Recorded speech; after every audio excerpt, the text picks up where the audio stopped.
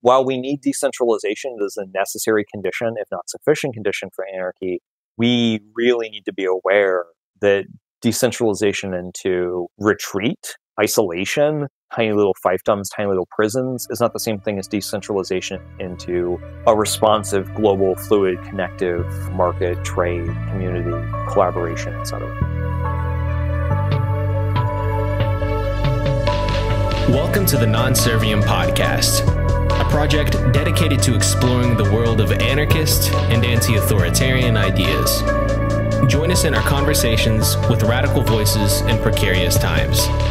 To view our full catalog, visit our website at nonserviammedia.com. If you'd like to support the show, please consider becoming a patron at patreon.com/nonserviammedia. Remember to like, share, and subscribe to help spread the word, and so you can stay updated with our most recent episodes. Thank you for tuning in. We hope you enjoy. Hey there, everyone. Welcome to the Non Serviam Podcast. I'm your host, Joel Williamson, and you are listening to the 31st episode of the show. Today we'll be speaking with someone who identifies most with Voltaire Declare's "still bread for the hungry" style of market anarchism. Having participated in a video interview with us back in 2016, and even appearing as a headlining speaker at one of our in-person events in 2018, our guest today is no stranger to Non Serviam Media. Introduced to the ideas of anarchy at age 5 and organizing by age 13, our guest today has gone on to become a prolific writer and highly influential political theorist who, whether you agree with them or not, has undoubtedly made a mark in anarchist history.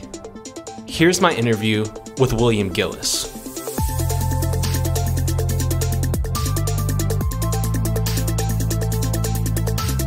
William Gillis is a second-generation anarchist, lapsed physicist, and transhumanist who is interested in exploring the roots of things and expanding degrees of freedom.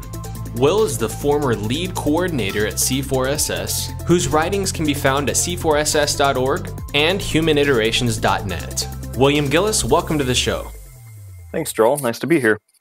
You might have noticed I did no small talk in this because the challenge with figuring out questions for you was what not to ask. So I think I have what I actually want to talk about. But yeah, sorry for the lack of niceties, I suppose. Okay, it's hardly controversial to point out that some proposals made by anarchists for post-state coordination fall short of an anarchy worth having. A few souls go so far as to defend centralization as a compatible and desirable component of their imagined utopias. What's a meaningful way to distinguish between centralization and decentralization? Well, I'm not certain that there's a single trick, especially one that can be put into English shortly. In some sense, decentralization is a concept that's a very visual relational concept. You either recognize it or you don't. Kind of like the best way to distinguish the color green is just to point at it, right? And especially over a podcast or an audio recording, it's hard for me to be like, okay, so look at this network structure, right? Mm-hmm. Of course. Right, like describe what a circle is to listeners, right? But I think that there's an additional component that I also want to really make clear around this language, which is the distinction between distributed and decentralized, because I think some listeners will immediately latch onto that or have particular perspectives that center that distinction very hard. And so you might say that a network has no clear single center, but has many centers, right? So locally, there could be something you could point to as a center. So there's a little cluster over here, there's a little cluster over there, that kind of thing. Or there's no clear president, but there are popular kids, right? Or that kind of thing. And maybe each of them have their own little clique or something like that. And so we could talk about that as being a decentralized system. And some people would distinguish that from being a fully distributed system. I think as anarchists, we tend to assume that decentralized means distributed because what we want is a distributed system. And so while there's some degrees of toleration of less than perfect distribution, because perfect distribution is almost never actually achieved in any network system, and sometimes there are practical reasons why you can't get to precisely that or shouldn't get to precisely that. we do tend to have distributed systems in our mind when we talk about decentralization. So in terms of like distinguishing between two of them, or between centralization and decentralization, I also think that it's important to note that centralization is a generic property of structures, network, and it's applicable to information flows and a variety of different things beyond authority, political power, reputation, prestige, popularity, that kind of thing. And oftentimes anarchists will fall into the mistake of being technically pro-decentralization, but not pro anything remotely close to distribution, or they will be pro-decentralization of formal political power, but not decentralization of like decision-making or a variety of other things, right? And think that somehow those are distinguishable. And in some cases, to some degrees, those are distinguishable, but there's a sense in which like centralization of any form, if you have like centralization in reputation, right? But you don't have centralization in political power, you're going to get political power centralization is going to be a knockoff effect. It's likely to emerge as a consequence of that centralization in that other form. Similarly, if you have centralization in information flow, we all go before the collective and make decisions before the collective, that can create spaces for power in various ways that don't line up with anarchist ideals or that could ultimately compound into the reformation of political and clear authoritarian centralization. So what are the benefits of decentralization and distributed networks then? And how might it complement or conflict with the market process? The last one's an interesting question. So decentralization can open up the possibility of greater efficiency and resiliency in a variety of contexts that centralized systems can't. It can also create inefficiencies for certain ends. So it's important to talk about the distinction between some ends or some projects and some contexts are more easily accomplishable through decentralized approaches, and others are more easily accomplished through centralized approaches. And also, obviously, there's a vast variety of things that can be put under the umbrella of a centralized approach or a decentralized approach. So you could conceive of a situation where somebody has a centralized means of solving a problem that is radically different and inferior to a different centralized means, right? And somebody could have a decentralized means of solving a problem that is radically different and inferior to a different decentralized means of solving a problem. And I think that gets a little bit towards the market thing. One of the examples I love to give is round robin meetings where politically everyone is perfectly equal. There's no centralization of final say or that kind of thing. Because everyone has to shut their mouth and listen while a single person presents, there's kind of a centralized information flow as a consequence. It can be less efficient in getting everyone through the relevant exchanges of information that need to be made. So like if there's a bunch of arguments between individuals going on, there's no need to have everyone else pause what they're doing to listen. So you have 150 people inside this giant spokes council meeting or whatever, like all having to be silent while one person talks at a time and handles an argument between individuals that maybe they don't actually care about or particulars that they don't particularly care about. So maybe the people who do care about that given thing just go off and argue about it on their own instead of holding up everyone else who can't, think their own thoughts, go into other subjects they're interested in while those people have the floor. So that's a sense of like information flow centralization. And so that's an inefficiency that's present in some systems that are decentralized inside of some ways. And I could go in a lot of directions on this, but I think the one that I really want to go off of is you were talking about how decentralization can conflict with markets. And I think that's an interesting question, and I do want to drill into that. So the way that left market anarchists tend to define markets, we tend to make them almost synonymous with economic decentralization, and we tend to make capitalism synonymous with economic centralization. Now, there's some additional components to the definition, so revealed preference through trade, that kind of thing, are also necessary. But there's a few ways that you could actually say that markets don't take decentralization far enough. So like markets they tend to involve a high degree of mutual connectivity. And there's a sense in which this could be portrayed as creating centralization of prices. So like if there's a common currency that emerges, that can be read as a centralization. And I mean, similarly, you could say that really sort of any commonality between people like a shared language or, honestly, even the internet can be described as centralized because it involves common protocols that all the computers speak to one another. So in some meta sense, this is centralization within the space of ideas or possible languages, right?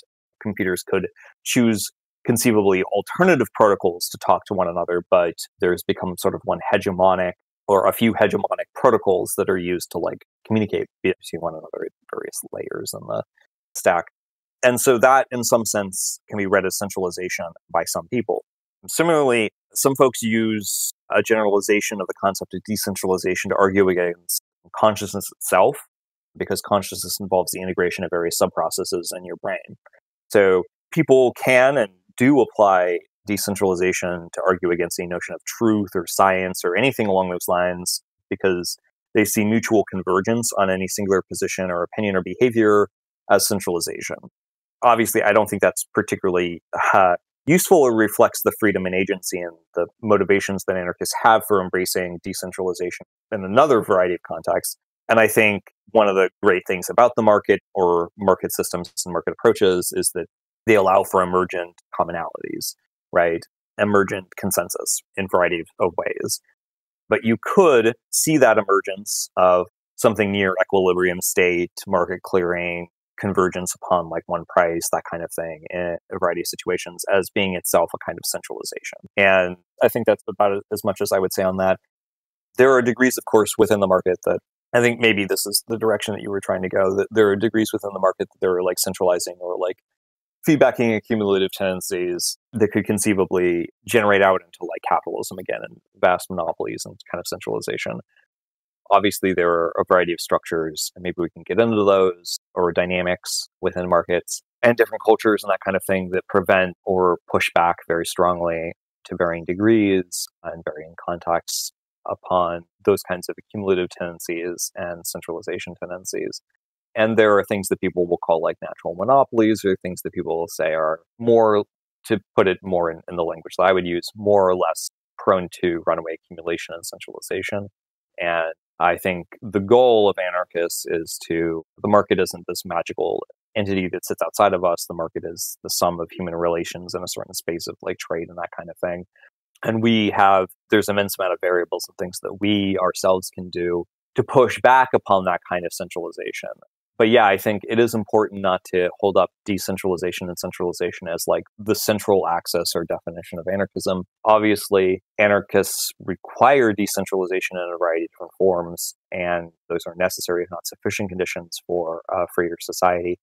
But it's important not to overly belabor the concept of centralization or decentralization, because I have seen in many cases people rapidly take it in directions that are like utterly ludicrous, or that don't reflect the motivations we had for adopting that kind of analysis. So there are obviously a lot of anarchist proposals for how we might coordinate in a post-state society. One of the critiques you have of systems that are not market-oriented and kind of focus more on, say, community assemblies and neighborhood assemblies and things like that, your critique often relates to social capital. But you might be able to use that same critique to some extent towards markets also. So how might the problem of social capital affect a regional anarchist confederation versus a democratically ran workers' cooperative in a competitive marketplace? Well, not to get too fixated in on the specific terms that you used, but I think the term regional anarchist confederation is both specific and very wide and open, and perhaps too specific to address a variety of different communist anarchist conceptions, collectivist anarchist conceptions, etc., of their ideal world, and is also so wide that it's hard to speak to like the exact mechanisms that would happen there. I think a lot of non-market anarchists who speak of things like confederation have a lot of extremely varied ideas as to what that would look like, or maybe to be less charitable, they have a fuzzy intuition in mind, and then if you press them on the details or assume anything in any way enough to make a critique, they feel like that's really unfair. And I want to be clear that, yeah, as you say, like, social capital dynamics can have negative impacts in the market as well. There's like another sense outside of the workers' cooperative example that you gave, in which we can talk about more individualistic dynamics in which social capital has a huge impact. So to give a broader example, if we just had like a world of free-floating individual artisans contracting with one another as need be to build things or to, collaborate in whatever way, and there wasn't anything like the centralization of like a cooperative, right? Or any sort of thing like a cooperative or a group like that, there would still be the problem of social capital in a broader sense, and social capital dynamics that are feedbacking or that provide centralization. So one of the things that often emerges in networks is power law kind of distributions, where by default the network slides into a tendency where there's kind of an exponential or deeply unequal distribution of degrees of connectivity within the network. So one example of this happening in a very, very individualistic sort of market or world or scene is like the hacker world.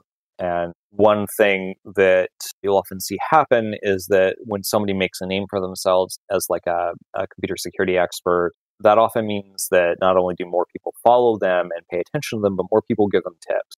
More people try to loop them into collaborations.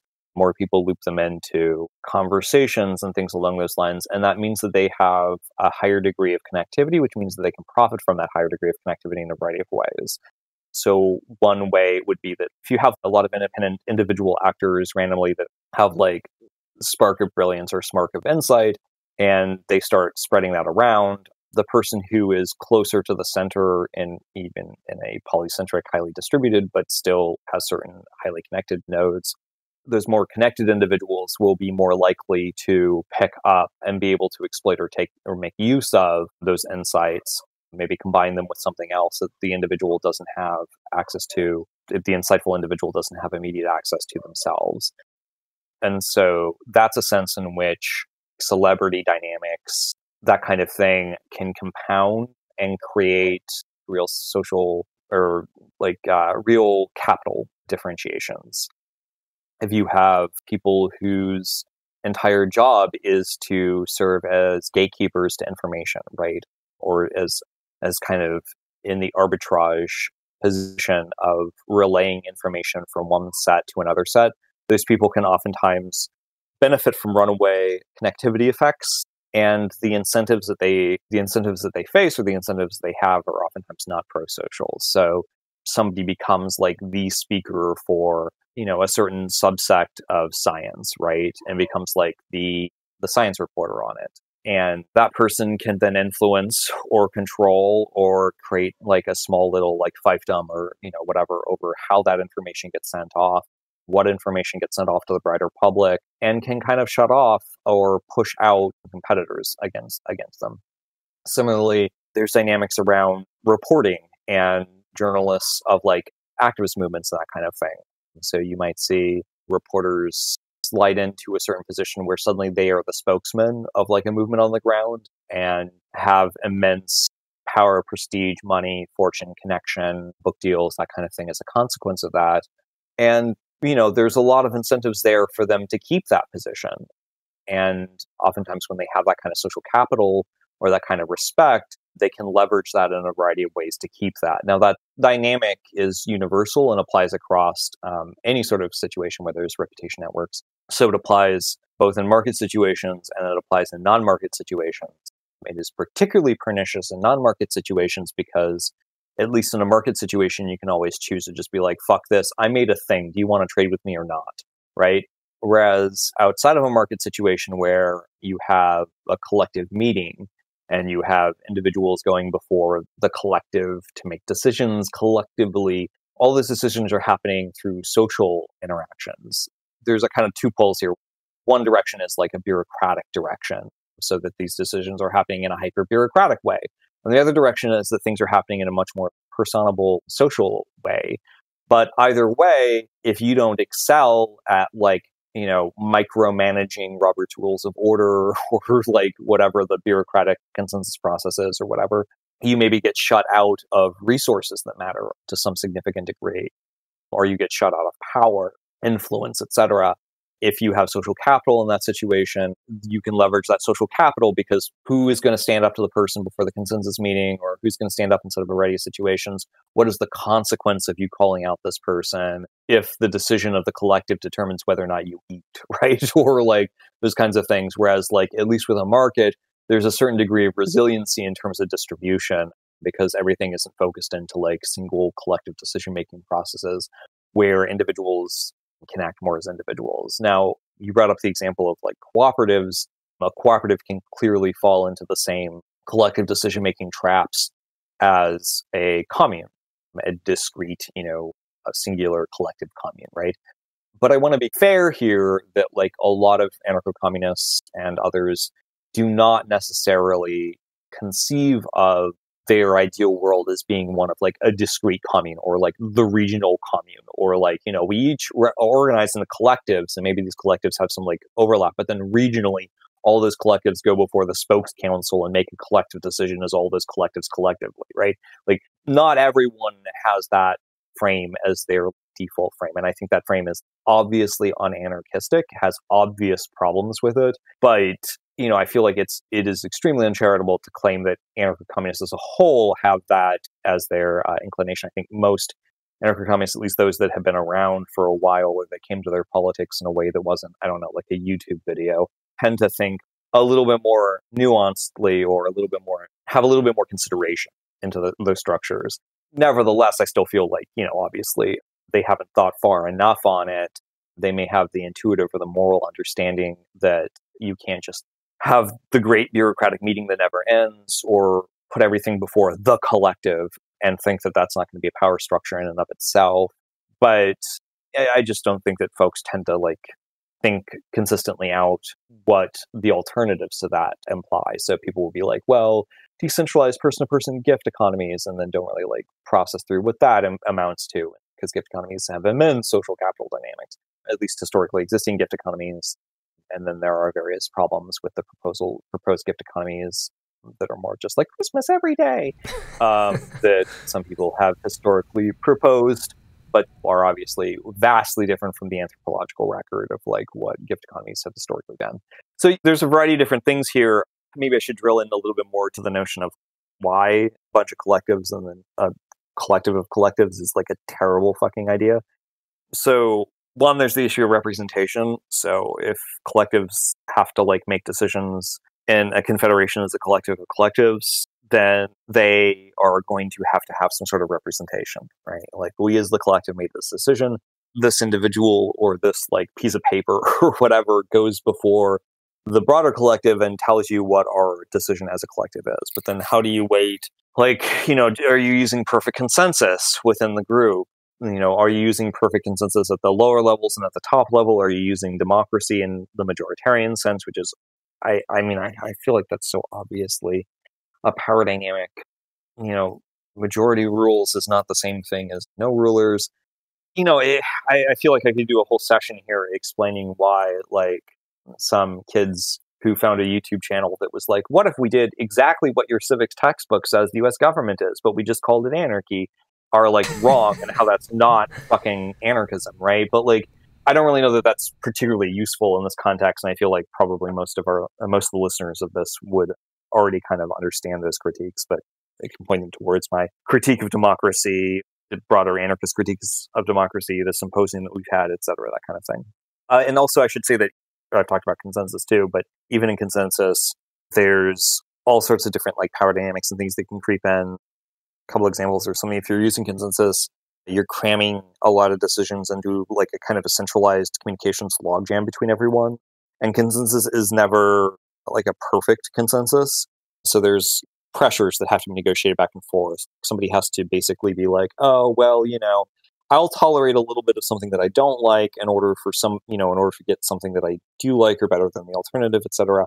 But it's oftentimes very hard to do intersubjective comparisons of disutility or preference or desire or that kind of thing in that environment. And so oftentimes those who communicate better, those who present their ideas more passionately, who leverage certain cards, like superficial card playing, that kind of thing, can simply get more say or get the consensus skewed a little bit more towards their direction. So there's proportionality in terms of like when there's like some sort of gradient between one position versus another position, and some sort of consensus has to be reached in the middle. Oftentimes power, social capital, charisma, neurotypicality in different ways. These things play different roles in terms of that. And then there's all sorts of centralization just in the very fact that there's centralization of the discussion, right? So like, who controls what proposals go before consensus and how they get formulated, what counts as the default decision if consensus isn't reached. Let's say that there's several similar proposals where independently people have like spitballed, and then somebody, who's doing facilitation is like, oh yeah, well, let's merge those like proposals into one because you're all basically saying the same thing. Well, maybe they're not all saying exactly the same thing. And maybe also when you choose the language, there's very specific little tiny details that you're like smuggling in, right? And then like consensus will become oriented around this like Schnelling point or this kind of like starting assumption or any number of ways which deeply shapes the path contingent negotiation processes that spiral out from that. Okay. So there's some proposed models that are in between bureaucratic centralization and completely freed markets, right? There's of course hybrid economic models that mix a kind of decentralization while maintaining aspects of what we might consider economic planning. Participatory economics, also known as PARCON, comes to mind. What are the promises and the problems with these sorts of systems? Well, systems as a whole, there's so many that it's hard for me to necessarily talk to them. But PARCON, that is an interesting one to bring up. PARCON is just the bureaucratization of everyday life. I mean, I don't really think that there's anyone of any real number in the anarchist scene as a whole that has ever really taken PARCON seriously. It's kind of fun because it's a self-evident nightmare. I mean, you can find like anarchist responses to it from across the spectrum of possible anarchist positions. I'm talking well within like anarcho-communism, anarcho-syndicalism, anarcho-collectivism, whatever, that like came out the moment that Michael Albert made his initial proposals. And these critiques are just like a complete knockout, right? Like they're brutal. And it's kind of the reason why like PARCON never really took off. And particularly the like, you want to turn everything into endless fucking meetings and bureaucratization. PARCON was like, well, not really, right? Like there was no response really, and it was just a complete fucking knockout. And that's the reason why, like, you know, as always, like, you know, leftists are great when they're like, here are all the problems with the current existing economic system, and you're like, yeah, tell me about it. I love it. Great. 100%, I'm with you. And then they're like, and so what we're going to do is not do those. And you're like, that's not a proposal. And then they start talking in like particulars and you're like, oh God, no. What are you even, what? No, that's not, you've just made the problem worse. So, I mean, like, I don't know. Okay. So like I've been in endless activist meetings for over 2 decades, right? Including, 14-hour meetings that began before the sun rose and finished long after the sun fucking set.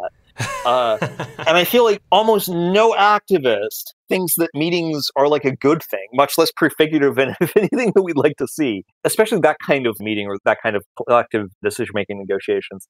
They're an excruciating chore that we are forced into by various circumstances. The whole point of going to meetings, as more than a few people I've known in a variety of different cities have independently said on their own, the whole point of going to meetings is so that we'll never have to go to meetings again, right? The war to end all wars? Right. Well, in some sense, like the consensus meeting is, I think, or the consensus actives meeting for many anarchists is, I think, in many ways, like our version or one of our aspects of like the Leninist state, right? We do this in order to not do it, right? Like the idea is that this is decidedly not prefigurative of the world that we would like to see. And so we are forced into it because of a variety of vagaries and particulars of, you know, the existence that we're within. But it has never been a goal in and of itself. There are some individuals who actually love meetings. They are sad and weird creatures, but the vast majority of activists who have any real experience with them, like, understand the severe limitations and the downsides.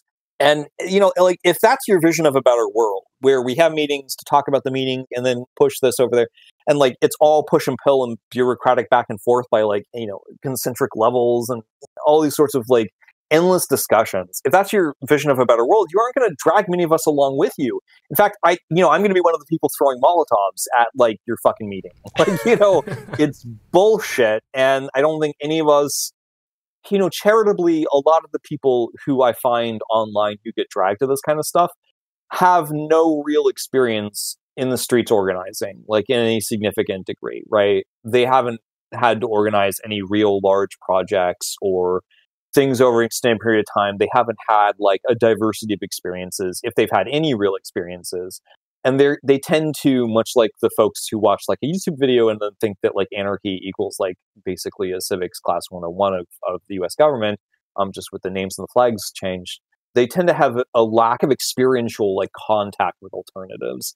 And so, like, you know, I don't tend to begrudge these folks too much because I'm like, look, just 7 years from now, get back to me and fucking go off to me again about how meetings are the best thing ever and how they resolve everything and how there's no problems with them or no severe catastrophic, both psychological and, sociological and just information processing problems with them, power, all these different things.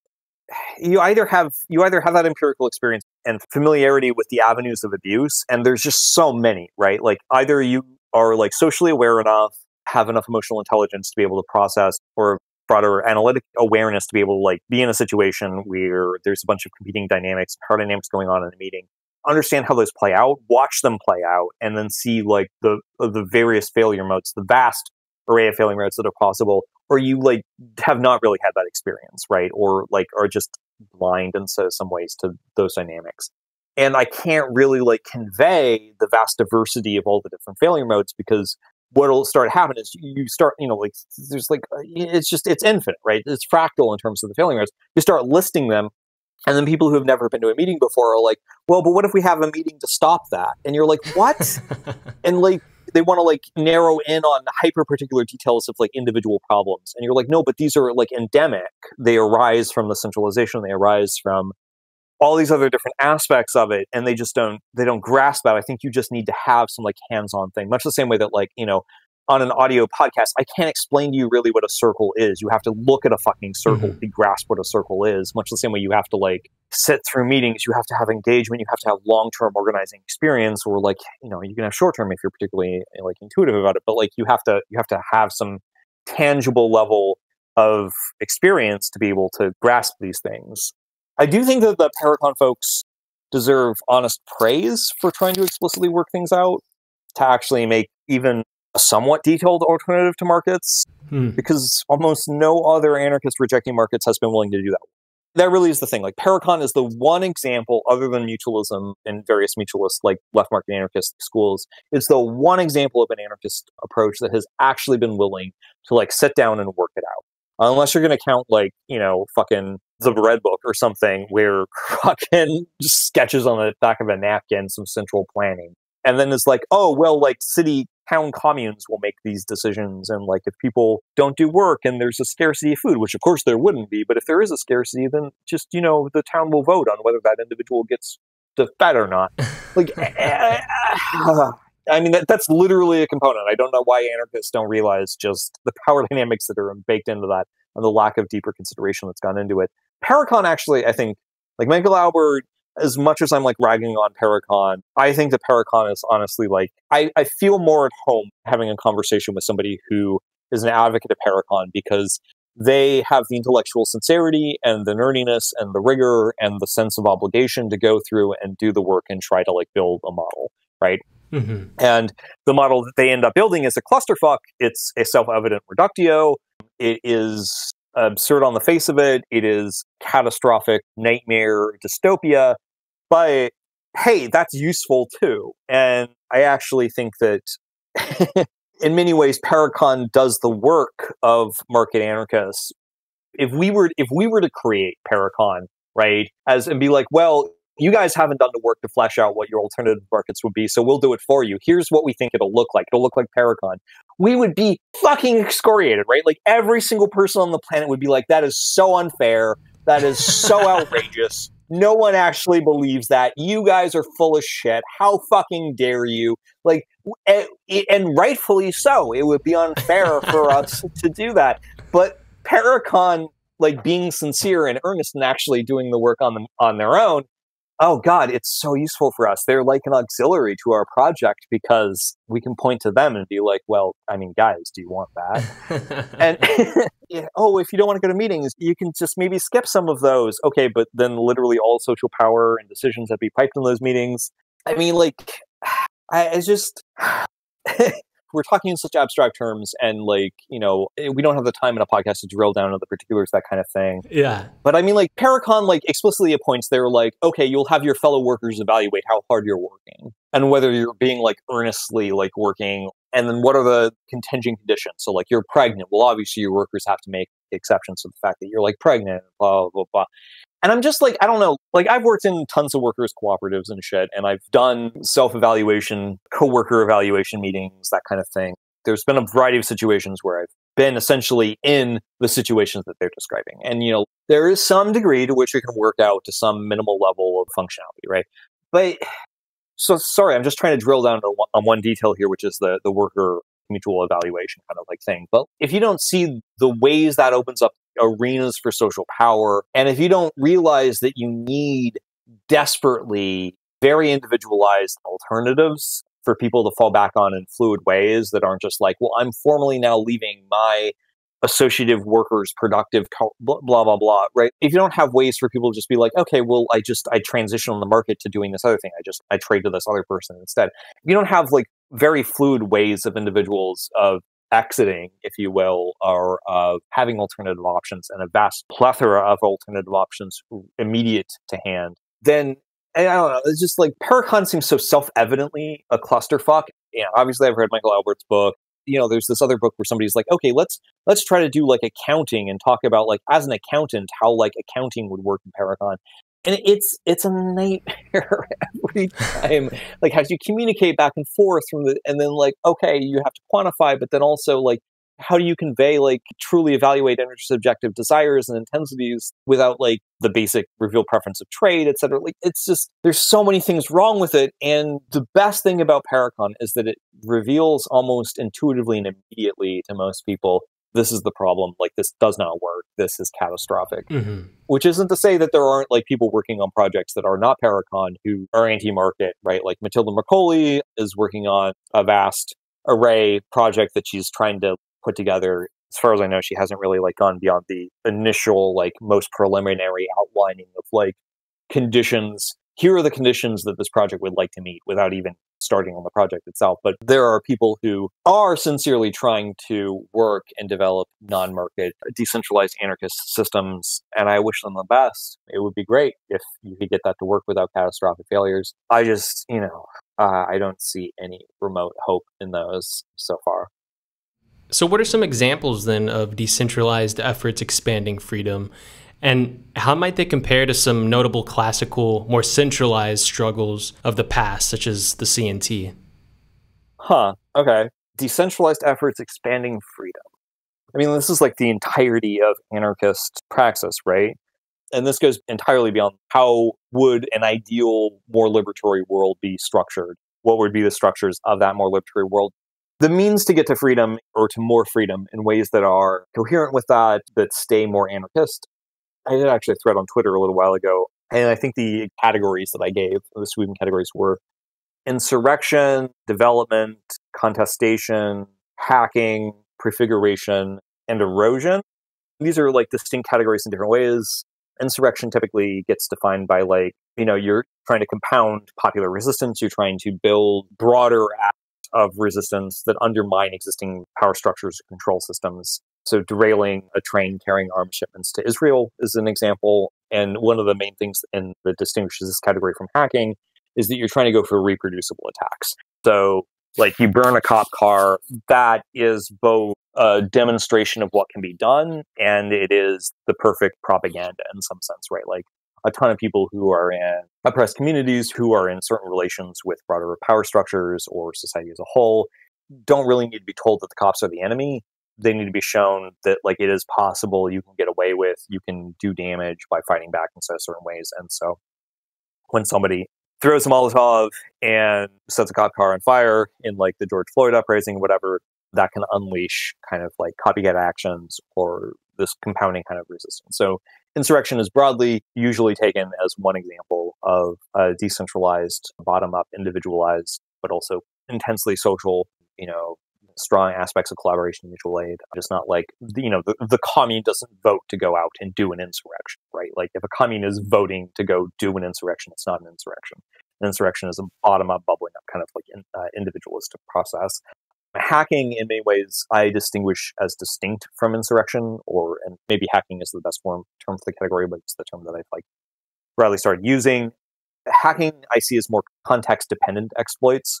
So whereas like people going out and fighting Israeli tanks or whatever, throwing a rocket at an Israeli tank in an intifada is like a reproducible form of attack, right?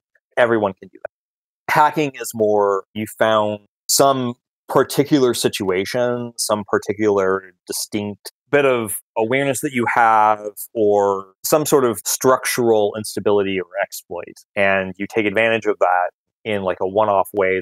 So like this is more like proactively, intellectually, you go through and you think about the world around you, the opportunities that are available to you, the complexities and the dynamics of like control systems.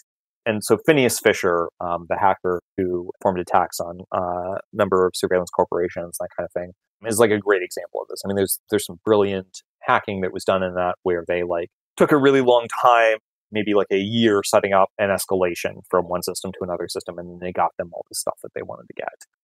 There's other things you can do. Breaking critical infrastructure at a certain point isn't the same thing as like a sustained generalized insurrection against control infrastructure. So like generalized insurrection would be like everybody inside of an oppressive country. Obviously, none of these examples apply to the United States. I would never encourage anything that breaks the law in the United States.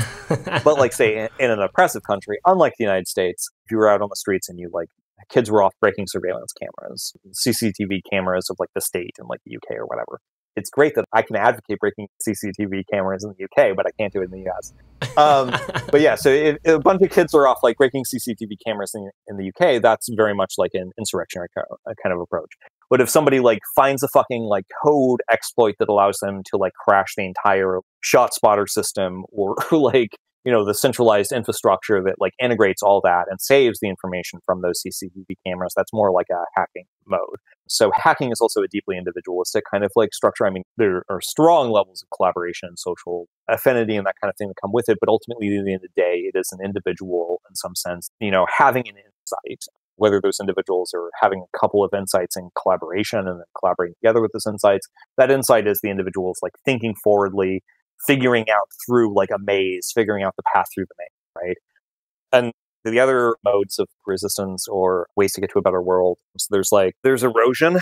So erosion means, the way that I'm using it, it means like generally making things in the world more decentralized, more competitive, more responsive, deterritorializing things, making responses and awarenesses and models more accurate, more finely accurate.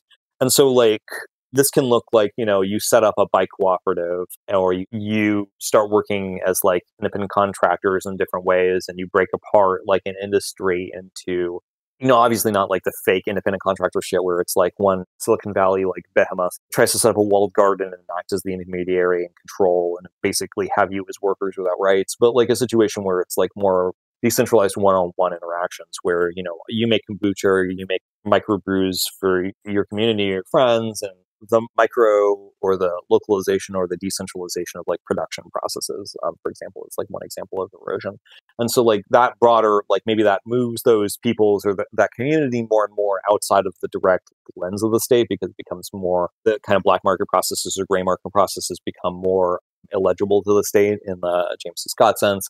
It's harder for them to tax if everything that you're doing is in barter, deeply under the table or whatever, because it's more individualized or it's more like decentralized in that way.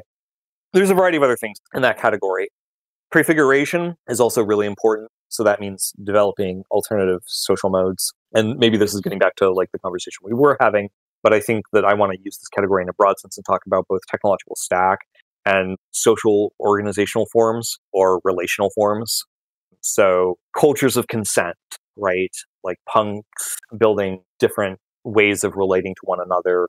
Maybe that even looks something like polyamory or whatever, like various different explorations of different ways of relating. That's prefigurative, right? Like we test it out and we implement it in our daily lives. And also in some sense, this is a picture of the world that we would like to build, unlike the meeting that never ends, right? Like the new ways of relating, of ferreting out domination in our everyday interactions with one another, finding new norms of relating towards one another. Those are things that are very like prefigurative and provide us with a lot of hands-on experience so that we can iterate and like learn, oh, when we do it precisely that way, that doesn't work. If you do poly, here are some things that we've learned from experience, work better or work worse. Here are some of the ways that can turn like toxic and provide cover for abusers. Here's some of the ways that can counter abuse, right? That kind of thing. And then also this applies to like setting up alternative mesh infrastructures in terms of technological stack. All sorts of other different things that are more like decentralized and more organic or fluid and anarchist. So there's like two other categories that I don't think a lot of other anarchists talk about or admit that much. One of them is development. And I kind of carve this out very distinctly from hacking, because development, in the sense I'm kind of talking about like invention. So technological development it's very like path dependent. So if you spend time working to build certain technologies, you're not going to necessarily spend a lot of time building out other technologies. So if you build out solar panels in like this one pathway, utilizing carbon and this like compound with this other thing, you're not going to learn and then open up new avenues through like another compound or another, like, okay. So like with solar panels, one of the major problems that we're facing is that, and this is replicated all over the history of technological and structural development, is that like big social changes, in the sense of like, if China goes out, the PRC goes out and strip mines huge regions of China to get rare earth minerals and put them on the market for cheap, the global market. And, in order to do this, they have to do a variety of like intense state violent kind of things, dispossessing tons of people of their land, poisoning waterways and aquifers and things that huge numbers of people depend upon. All sorts of things that would never function in individualized like market economy, because you would be responsible for that kind of thing and people would see that as aggression, right? But the state can get away with it. And so it reduces the price of certain rare earth metals, which mean that if you are in a university in the West and you are going to get a grant from IBM or something, whatever source, to develop more efficient solar panels, you have a lot of options for like what sort of materials you can work with and what sort of materials you can investigate. And if China hadn't done that, then you would work with materials that don't have rare earth metals in them, right? Because you would be like, well, those are way too expensive. But because China has artificially deflated the prices of them through extensive state violence, it would actually make more sense for folks to skew research in the direction of the things that are cheaper. So the people who will hand out the grants, et cetera, will say, well, we want you to do research in the places where we can actually make the most amount of money. It's important not to think of that as being power determines technology in this like straightforward way, right?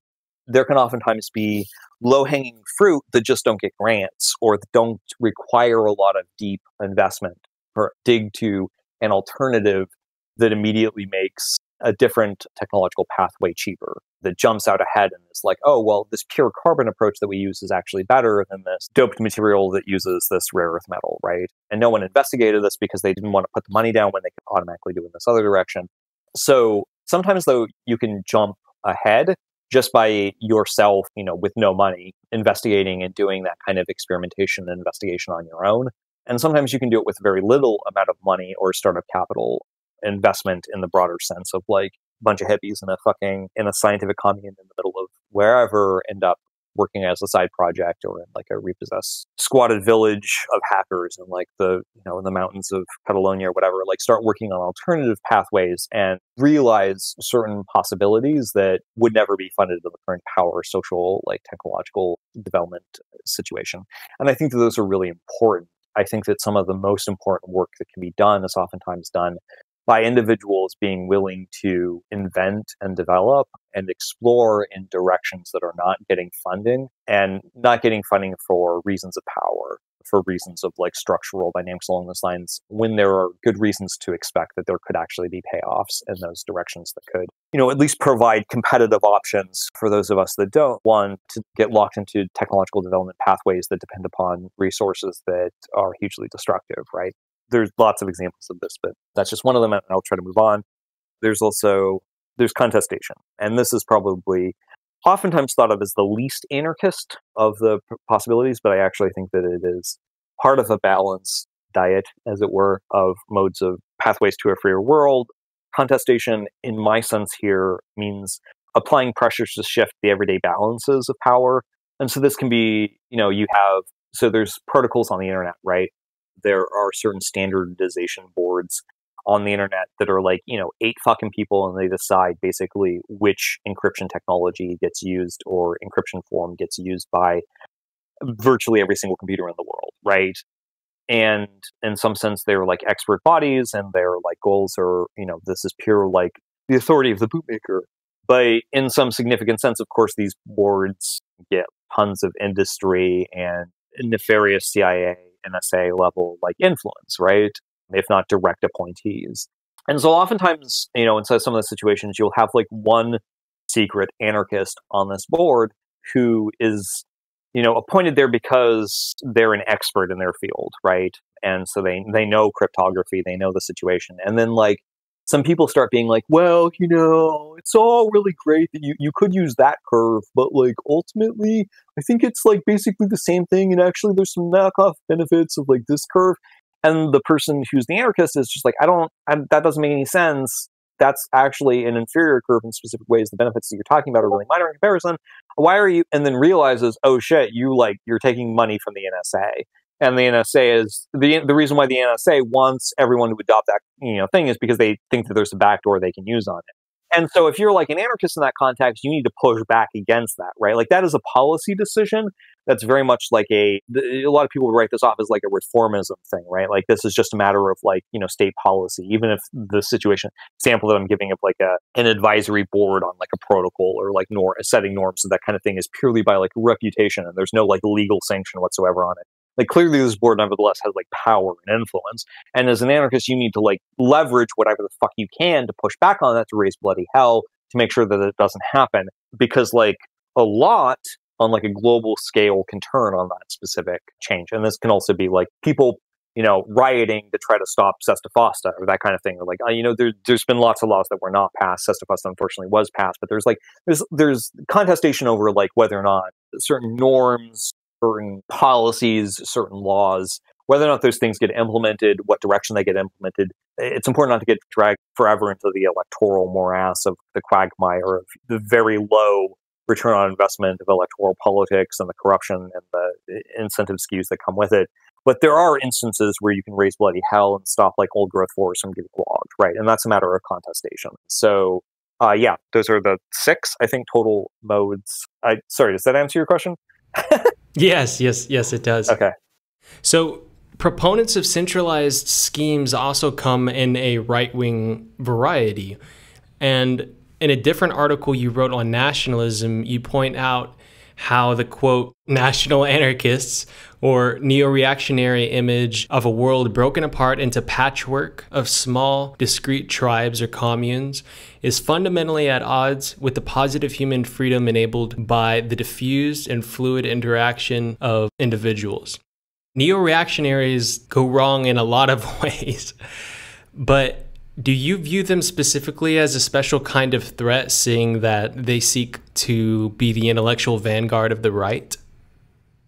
So I think that ideas do matter, and I think that the specific formulations and cultural constructions that people have matter a lot. I definitely do not agree with the Marxist notion that ideology is the secondary effect of material conditions or base.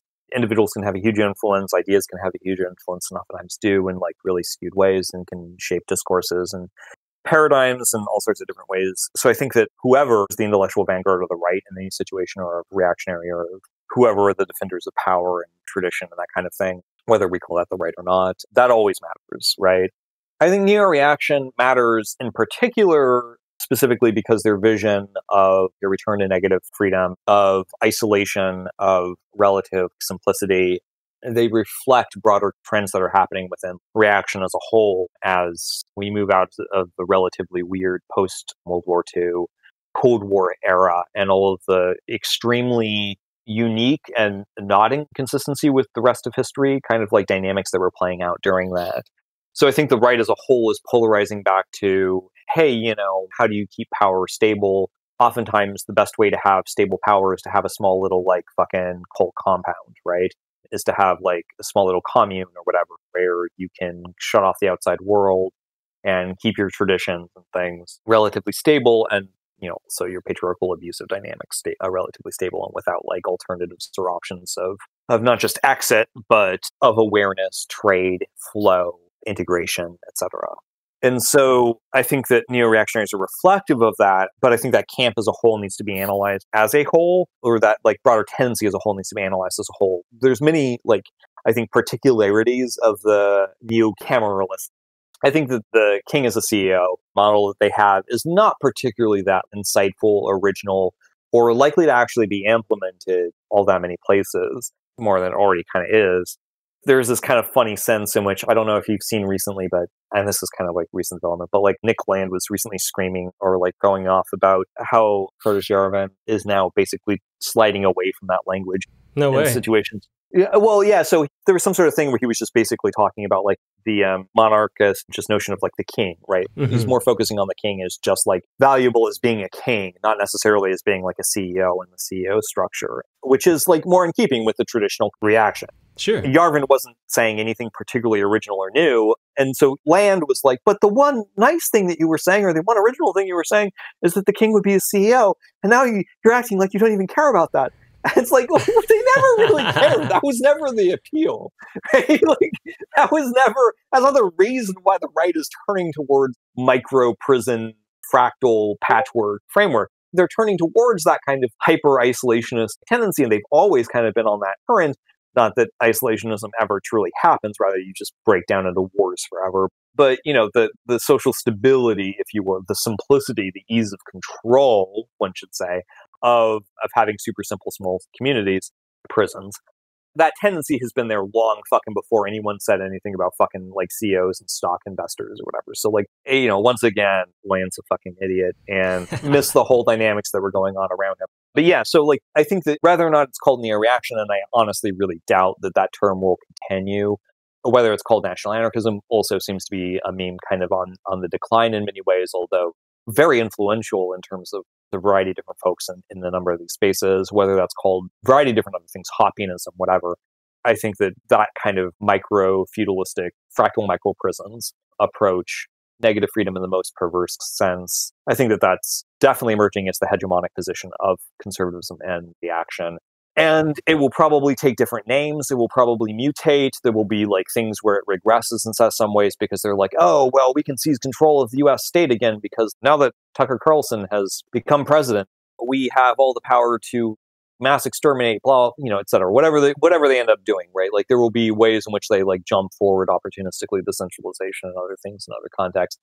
But I think that as a whole, the overall arc or the tendency is towards a kind of very pernicious negative freedom that ignores possibility. And, well, the whole appeal of it is that it reduces possibility and makes things easier more simple for minds that hate complexity. Mm-hmm. I guess the only positive thing that I can see like coming from neo-reactionary ideas being manifested is like the potential for like beheading a king. So do you think there's a difference between neo-reactionaries and Hoppians and Hoppian libertarianism? I mean, obviously there's like a ton of surface level theoretical distinctions, cultural and social distinctions in terms of who their circles are. But, as I said, like I think it's all basically the same underlying dynamic. Its reaction is driven by a hostility to complexity. So it inevitably embraces a kind of ossified localist diversity where nothing touches anything else in any sort of liquid or complicating way. And, you can see that in Hoppianism around hostility towards complications in terms of title and property. So, you look historically, what have humans actually found to be like useful in terms of property systems? They tend to be very complicated and context-specific property systems. So title will get muddled up in complex ways. It won't like cleanly break. You can trade some aspects, but not other aspects. There's all sorts of different things that have started to play out. And then also times things don't play out that cleanly in terms of discretization, even for like legal sense in a contract, right? And all of those dynamics, they're not what the sort of people who get drawn to Hoppianism like, right? They want the clean simplicity. And there is something to be said for like, if you orthogonalize property relations and trade in like a very strong, or notions of title very strongly to enable trade cleanly, you get a lot of like knockoff additional benefits and like fluidity and things along these lines. You can fully disentangle yourself from an object that you created and you can trade that off to somebody else. There's all sorts of benefits to that. I'm not saying that a situation where we have infinitely complex, hyper-particularist, like property title dynamics is all that ideal either. My point, though, is that those things do emerge for real reasons, and they oftentimes have real utility, and people gravitate towards them for a variety of social reasons. We can talk about societies that don't have a state or don't have real state presence, right? And they oftentimes have much more complicated notions of property that don't cleanly break apart. And Hoppians fucking hate that shit. They don't want that. And they also, broadly, the reason why clean heteropatriarchal lines, small atomic families, like all the things that Hoppe, like, fucking, goes off about and thinks that are like the pathway to like Western civilization, whatever, like all that shit that he's on about all those things are ultimately matters of simplification, right? Like, he doesn't like the complexities that happens with like gender exploration and like, different means of relating to one another, different modes of romanticism, and the exploration of the vast space of possibilities, which you would think that like the whole fucking point of a market, the whole fucking point of a market to a lot of us is that it opens up possibility and that it opens up the capacity for like invention and creation and finding new means of relating and like exploring the whole space of possibility. And the whole point, I think, for a lot of the people who are gravitating towards the Hoppianism is that they want very simplistic they want the property relations that they grew up with. They want the mode of like the atomic, very hermetically sealed suburban middle class bourgeois lifestyle, right? They want those kinds of things because they're so simplistic, and then they just make up really just completely ahistorically or off the cuff explanations or justifications to get them. And, ultimately, something that is a lot simpler than trade is war. And that's the direction that all these kinds of like tendencies go towards. Nationalism is a lot fucking more simple than cosmopolitanism. Mm-hmm. War is more simple than the complexities of interpersonal relationships and like complex tapestries of trade and complex positive sum pro-social like relations. Mm-hmm. War is dead fucking simple. And so like that's the pathway that all these people are on, right? Like they may have like, personal, they may know the death toll in Iraq, right? They may go off and on about that. But the way that they ultimately end up conceptualizing it is like, American soldiers were lost, American lives were lost, or like, why should we get involved overseas? Mm-hmm. Like, I don't care about your freedom, I care about mine, et cetera. And the pathway of that kind of simplification, well, we can have some understanding and some sympathy for people who, as kind of minds in retreat from the world, are inclined towards like fetishization of simplification. We can have some understanding for maybe the trauma and the variety of reasons that they've started off on that path.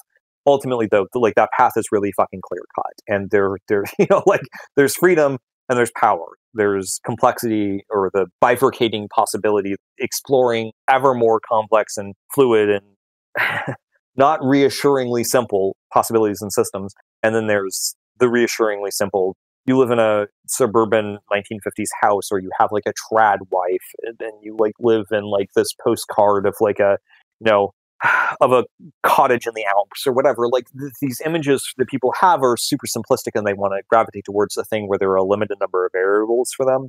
And we can understand it, have some level of sympathy for these people, but it is really, really dangerous. Yeah.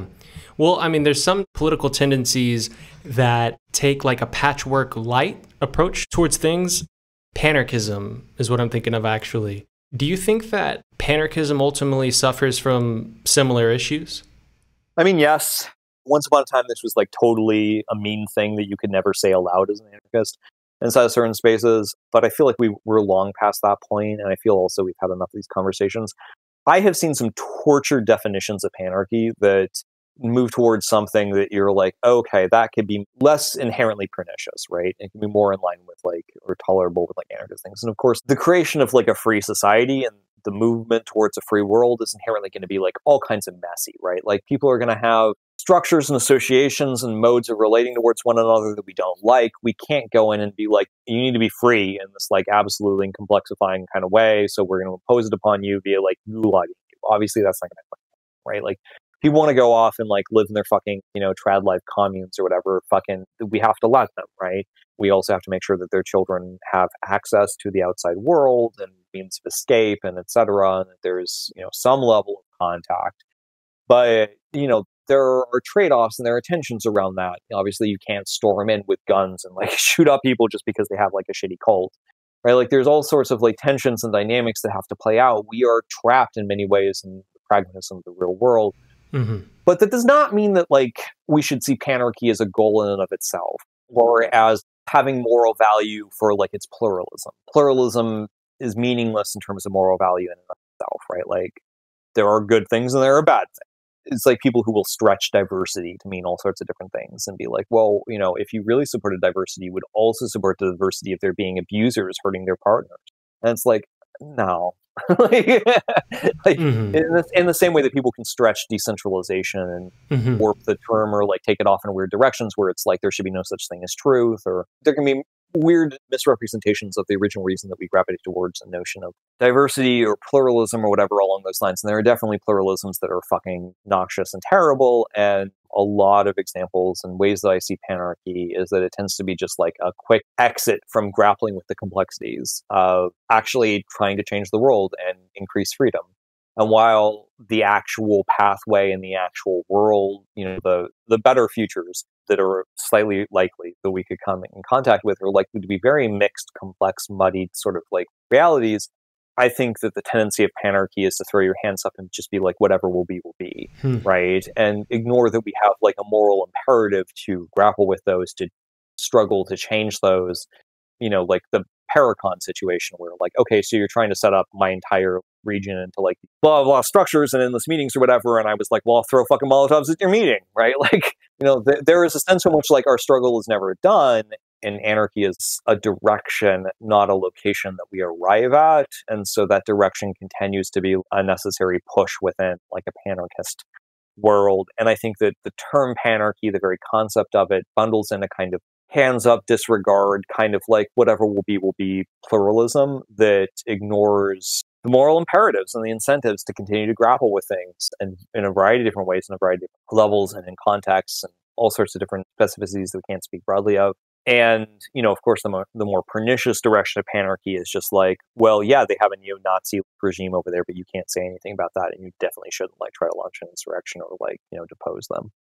And that's completely fucking not true. Like, we're going to smuggle guns to our friends and the neo-Nazi regime. We're going to like depose them, not only just because they're a threat to the people that they're ruling over, but because inherently that sort of like structure is a threat to everyone on the planet. Mm-hmm. And we're gonna punch Nazis. Like that's gonna happen regardless of whether or not that fits within some framework of like a pluralism. I'm not gonna tolerate somebody who's working actively towards a genocide, right? I'm not gonna be like, oh well, but it would be preemptive action to try to like, stop them from recruiting an army to go implement their genocide. Like I'm gonna fucking do what is necessary. And there are moral complexities around that, but I think panarchy just like ignores them. Yeah. Okay. Yeah. Again, an oversimplification, not embracing complexity in a way. That's interesting. All right. So to what extent would new municipalist or Ostromite common resource management strategies for things such as water infrastructure be utilized in your ideal world? And are these arrangements compatible with individualism?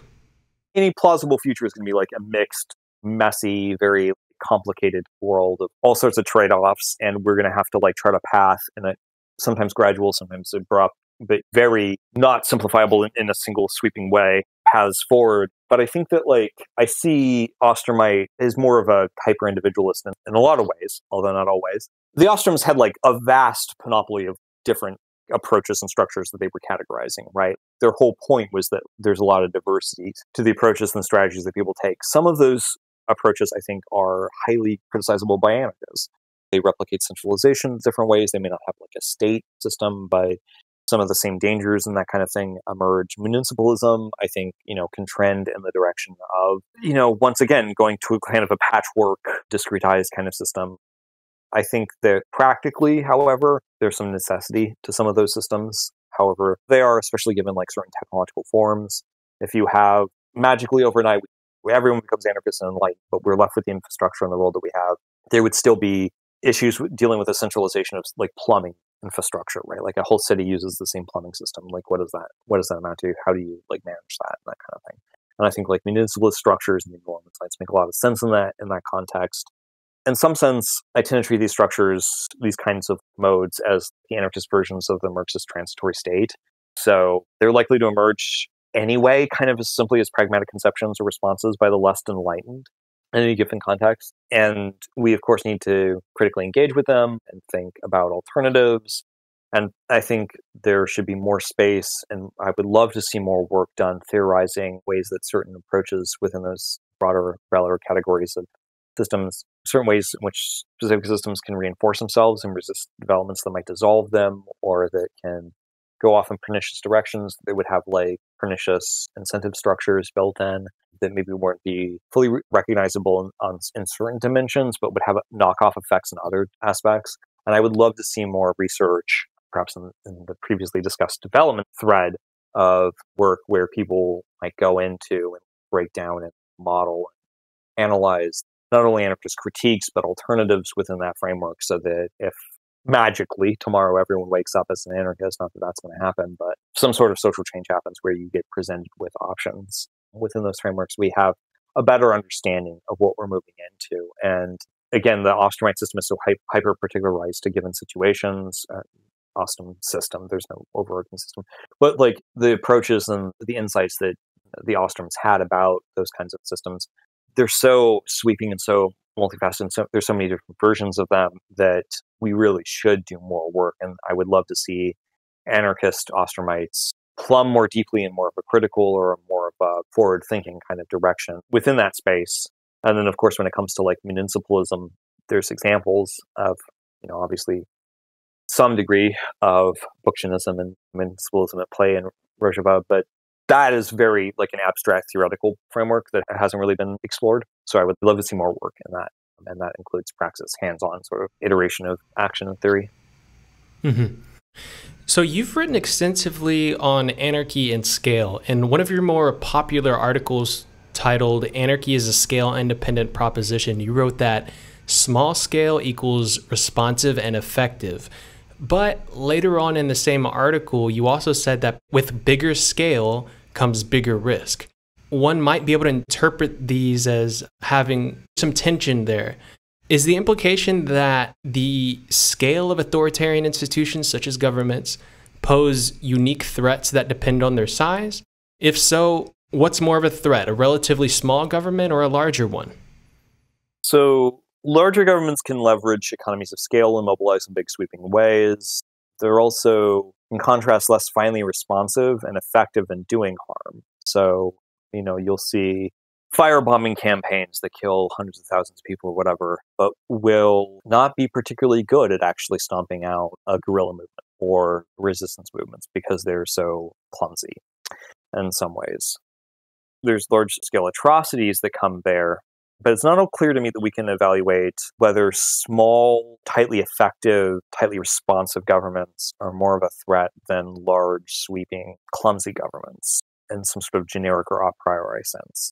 And, there's just so many particularities here that the categories are so broad and wide with so much diversity within them. Both the category of like large scale and the category of small scale, I'm not sure that it's even feasible to speak of one being worse than the other. And I'm not sure also how we would set up a metric for that. A domestic abuser in many ways is just a government of one, right? And that abuser can do far more intimate and horrific harm to the single individual they target than a state is frequently capable of. In some sense, as you go up in scale, it's a bit like you are centralizing your bet. So like, let's say that there's a risk every time that you roll the dice, right? And the risk is the same. We might say the risk is the same. With negative consequences, the bet is stacked against you, so you're likely to lose, and then how much you lose is like variable. Small scale government is kind of making the bet a whole bunch of different times with smaller sums, and large scale government is making the bet at one, putting everything, all the chips in one pot and then rolling the dice once. Now, if the results are negative every fucking time that you roll the dice, right, it's just a matter of how bad it is, then there is a sense in which, like, with the larger scale, the risk profile grows, right? Because, like, with the distribution of, there's going to be some averaging out that's going to happen, right? The more extreme atrocities that are going to happen inside of that society of, like, a patchwork of many small governments, right? You're going to have very extreme genocides that are going to happen there. And you'll be like, well, at least those genocides weren't the entirety of the planet, right? But it's also the case that, like, with the larger scale government, maybe the likelihood that, like, the genocide across the entire planet isn't super certain either. So, you could be like, well, if you roll the dice on the bigger government, then there's a lot of futures in which, like, there's no genocide, right? Because you have the bigger government and it's just like taxes and nanny-states us into hell. But it doesn't, like, genocide us, like Rwanda or something, or neo-Nazi right-wing death squads or whatever. But you break things up into the smaller things, and it's almost certain that there's going to be a genocide, although that genocide will be smaller in scale, right? Like, how do you compare between those two things and say that one is better than the other? They have different risk profiles. They have distributions of harm in different ways. But if you were, like, thinking in terms of probability, in many ways, it's much the same. And I'm not saying that like I'm entirely wedded to this analysis. Like there may be some deeper analysis, something comes along at some point in the future that provides some sort of more particularized breakdown of all these different trade-offs and that kind of thing, and says that, oh, well, slightly speaking, but like, like this one is slightly worse than the other. But I think that the important takeaway from this is that we oppose both, right? Mm-hmm. Like these are both fucking shit sandwiches. And while we need decentralization as a necessary condition, if not sufficient condition for anarchy, we really need to be aware that decentralization into retreat, isolation, tiny little fiefdoms, tiny little prisons is not the same thing as decentralization into a responsive, global, fluid, connective market, trade, community, collaboration, etc., that kind of thing. So towards the end of these interviews, I'd like to do a lightning round where I list a series of people or ideas and have my guest respond to each item in 1 minute or less. Are you down? Okay. All right. Dunbar's number. Likely true to some extent, with default Homo sapiens highly variable to some degree. The level to which humans are constrained depends upon the depth of understanding of the relationship, etc. Vastly pernicious in green anarchist circles in terms of conceptual analysis, and led a lot of green anarchists in the direction of microfascism and eco-fascist takes. And watching them do that, or go towards a direction where, like, for example, with the not specifically fascist per se, because they're not nationalist, but exterminationist, if not worse than fascism, group, like individuals tending towards savagery, watching the people that got on board their camp and the arguments they made about like killing millions of people just because you don't know them, etc., like watching that start to occur and build popularity in green anarchist circles was like the central thing that drove me away from those circles early on in the aughts. Community. True anarchy will never be possible until we defeat both the community and the ego. Wow. That's that's hard to fucking think about even. I mean, like, obviously community in the sense of like a totalizing the community with capitalization or whatever is like this hugely pernicious influence. The term community oftentimes gets leveraged in really, really fucked up ways in anarchist circles and like in activist circles where people will say like, well, but we've got to, for the greater good of the community, or like, but like that person is a part of our community and and like you have to like have, but, and like one of the things that people are prone to say is like, well, not my community. But I think in that sense, like community as a concept tends to be a discretization or a clustering, tends to pull people in to say like, this is a circle and all of these people are a community. And that's not a particularly network or fluid or anarchist way of looking at the world. And it doesn't really understand, it extracts and simplifies away from the root human individual to individual relationships. All right, last item on the list, accelerationism. Oh, God. I feel like there's good snark here. Maybe like, you're not making pro-tech perspectives any better. You're just making something more. Anyway, but I mean, I don't know. Accelerationism, I don't tend to take very seriously. I think it tends to sit in a theory space or a community where what is fetishized is novelty and not necessarily like utility, practical capacity for change, or any real like conversation about value. There are interesting things that are done in accelerationist spaces, but they tend to have been done long ago in like, just activist anarcho-transhumanists who were talking among each other. So I don't tend to find a lot of value in all the things that get clustered together as like accelerationist. But, I read everything. So I read a ton of that shit too. I have a variety of thoughts and things that would go on particulars far longer than a lightning round 1 minute would allow. So we'll let it up there. And there's a because of the lack of attention to values, there is a huge degree of like fascist or like fucked up unethical creep that happens in those takes or in those spaces. Not all, but many, and that's one of the reasons why I don't have much truck with them. All right, so we have time for one listener question, and then we will go to the end where you list your Twitter account and all that. Okay. A listener question we ask everyone, basically, is how can I get a cappuccino in your imagined political utopia? Oh, God. I mean, like, I don't have a utopia, so I don't know that the question, like, applies, right? There's a variety of different worlds that I think would be more liberatory than the world that we have right now, but whether that's, like, the nanobot machines that are meshed in with my like digital implants automatically generate a cappuccino and build it like a Star Trek replicator for me, or whether that's like, I go to the fucking food cart on the fucking corner and I buy it, right? All right. So where should folks go to follow you and your work? Well, I tend to publish first at C4SS. So at C4SS, you can go down on the footer and see the William Gillis section, and then there's just a ton of articles by me. And those involve more like current events-y responses and that kind of thing, and less abstract theoretical kind of pieces as well. And then at some point, most of those articles get republished. The more abstract ones get republished on humaniterations.net. Human iterations with an S. I think you said it in the intro. And yeah, so I post a lot of things there, including some things that I don't really necessarily think will fit on C4SS. So things that are more like personal rambles or like feminist analysis or like a variety of different things that are more like interpersonal or that kind of, or psychological or that kind of thing, as well as like just geek shit, write something about a science fiction movie or something. And then of course I have a Twitter, which is @Rechelon. That's the letter R and the word echelon. So RECHELON.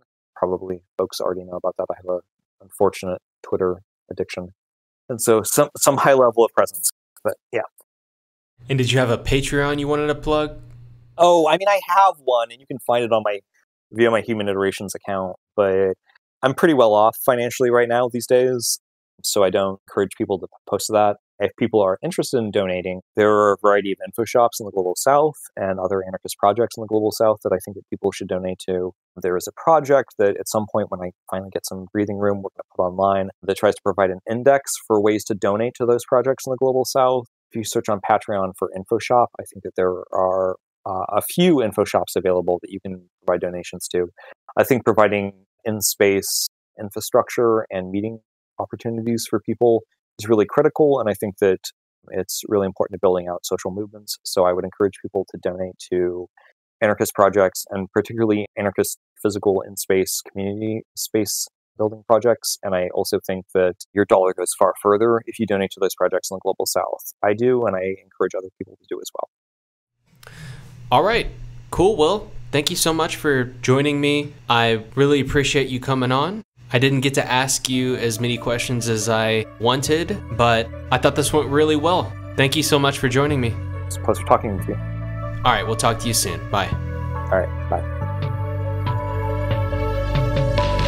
There it is, folks. I hope everyone enjoyed this installment of the show. If you liked this episode, be sure to check out our full catalog at nonserviammedia.com or at youtube.com/nonserviammedia. And make sure to subscribe to receive notifications each time we release a new episode. If you're interested in seeing this project continue, please consider becoming a patron at patreon.com/nonserviammedia. And if you can't contribute financially, you can help us out simply by liking and sharing this episode. As usual, shout out to our existing patrons. Your support helps us reach a larger audience and helps keep this project going. Finally, be sure to keep an eye out for the next episode. Thank y'all so much for tuning in.